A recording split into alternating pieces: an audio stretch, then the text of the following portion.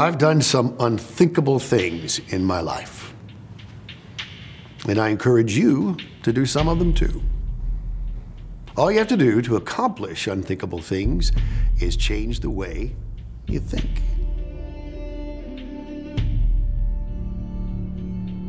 The man who trained two of the most important writers of the New Testament, Paul and Mark, seldom gets much recognition. But Barnabas was one of the most influential leaders of the church for its first 2 decades. To the Jews of my time, it was unthinkable to sell your land if you owned any. It was land you likely inherited from your ancestors, land you were to pass down to your descendants. Family land was so sacred, it was supposed to be given back to its original owners in the Jubilee year. Many of your ancestors are probably going to be buried on your land. You're probably going to be buried there too. As a faithful Jew, I knew there would never be a circumstance under which I would sell my land. But that was before I watched Peter heal the crippled man. Before I heard Peter preach the gospel. Before I repented and was baptized. Before I received the Holy Spirit. Before my new brothers and sisters in our little church were starving because they would rather preach the gospel and be faithful Christians than keep their jobs. That was before Jesus became everything to me. And before he caused the laws of Moses to become null and void because he fulfilled them. When the Holy Spirit told me to sell the land of my ancestors, I did it without hesitation. I sold it in 1 day. God made sure I got a fair price and got it quickly. I took the full amount and I gave it to the apostles to do with as they thought best. I tried to give it in secret as Jesus commanded, but the apostles wanted to use me as an example to encourage the others, as Jesus also commanded. And although almost all of the people were encouraged, there were some who were jealous, acted inappropriately. But that was my first lesson in completely obeying the Holy Spirit, acting in total honesty. From then, my entire life became oriented to that honesty. Ananias and Sapphira, they did the exact opposite, and the Holy Spirit punished them with death.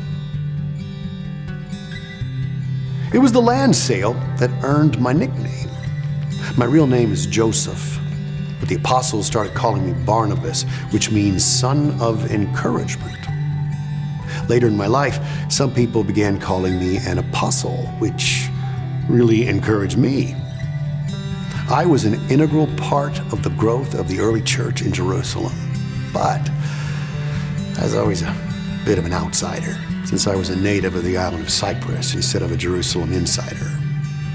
Little did I know that my knowledge of the world outside of Jerusalem and my desire to encourage people would cause me to do more unthinkable things.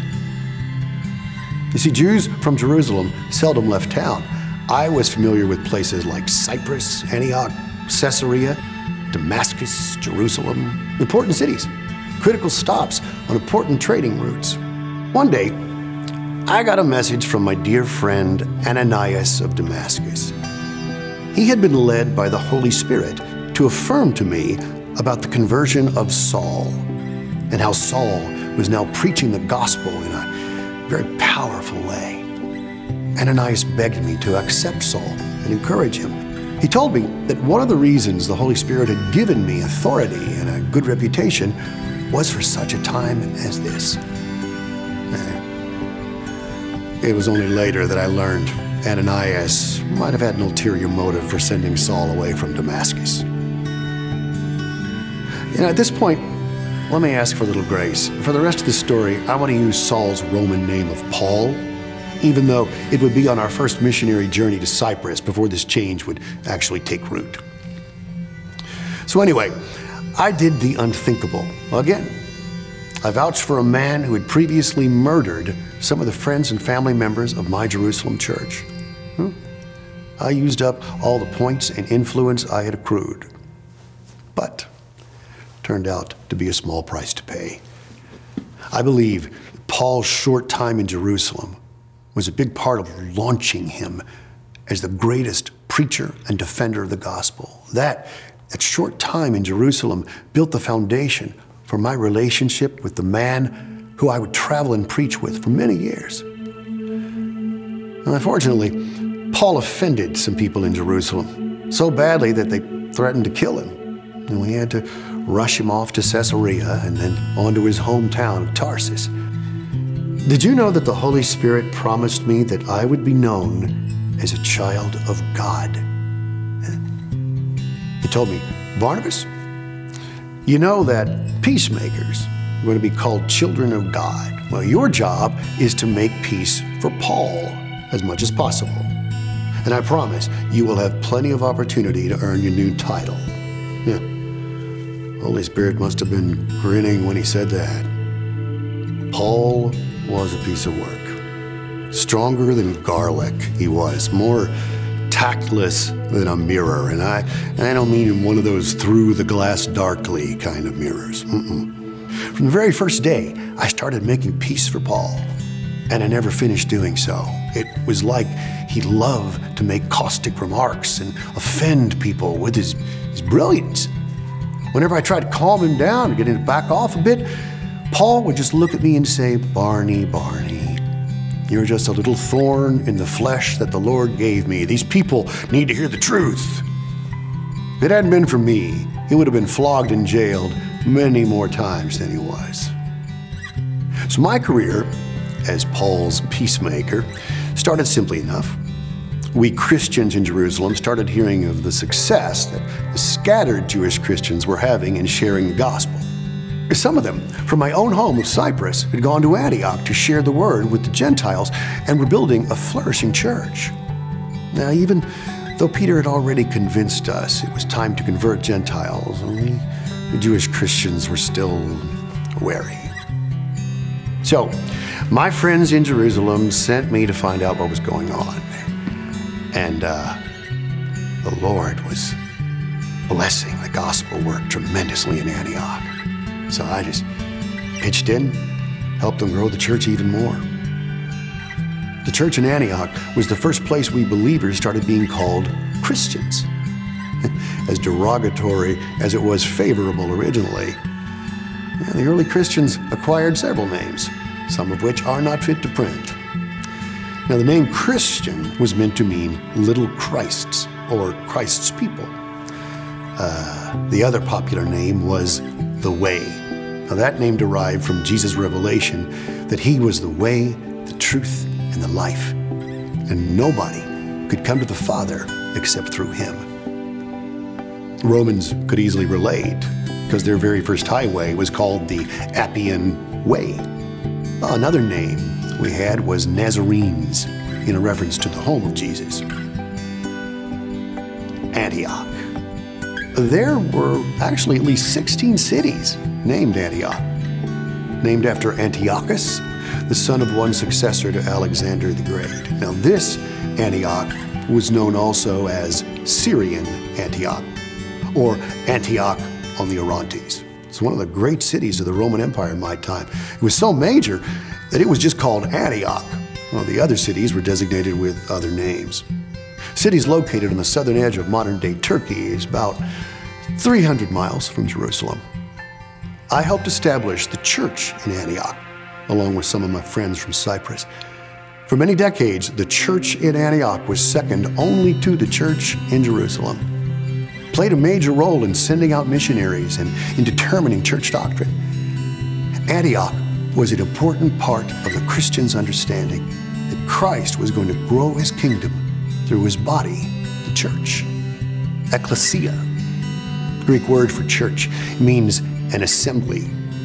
Antioch was the first place that proved the assembly of believers were a community of those who trust in Jesus Christ and gather to express their beliefs, without regard to whether they were Jews or Gentiles. It was the cradle of Gentile Christianity.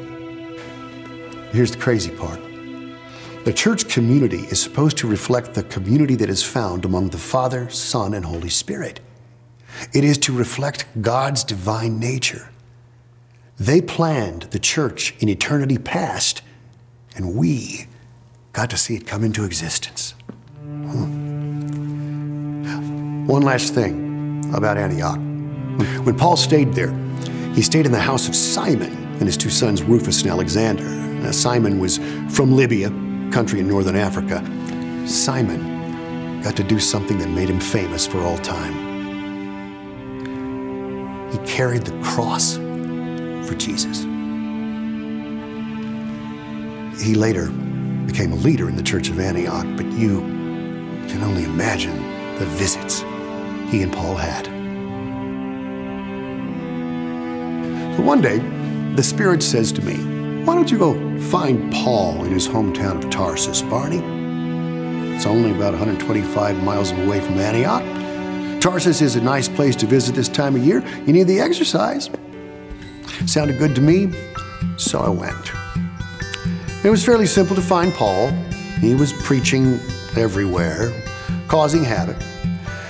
The believers in Tarsus were more than happy for me to take him back to Antioch with me. And we stayed in Antioch for over a year together. And Paul learned a little bit about how to preach in such a way that it would both inform people and encourage them. But after a year, the believers in Antioch thought it was a good idea for Paul and me to take a contribution back to the Jerusalem church that was suffering from a famine in Israel. Now, I am not questioning their pure hearts about wanting to help the church in Jerusalem, but they made the contribution amount big enough that Paul felt compelled to leave. And while I am not belittling their gratefulness for the contribution, it wasn't very long before the church at Jerusalem concluded that we'd finished our mission there. They sent us back to Antioch. Paul still had some pretty sharp edges, could wear out a welcome pretty quickly.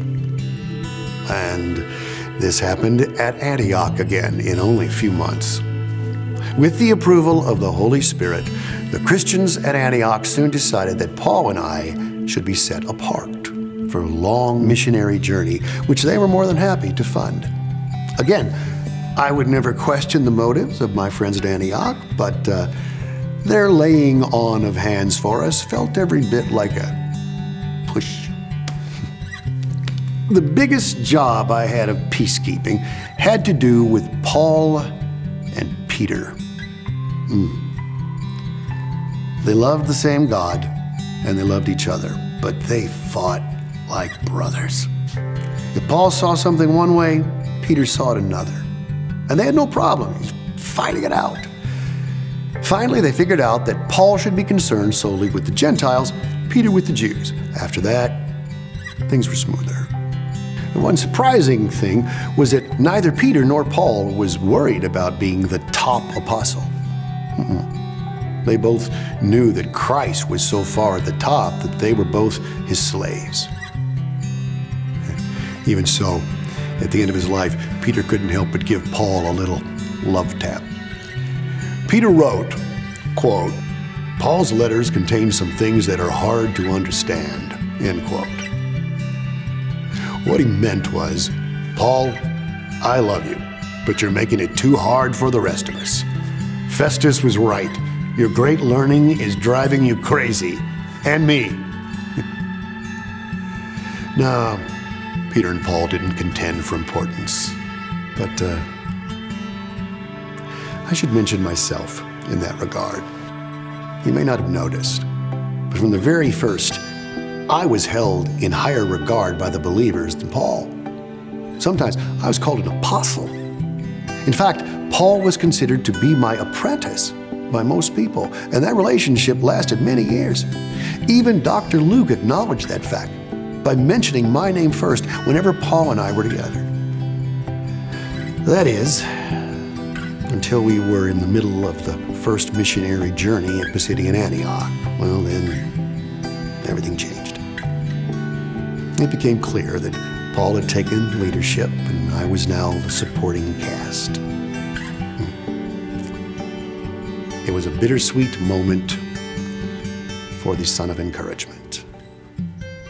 But I get to be named a child of God. See? Change the way you think.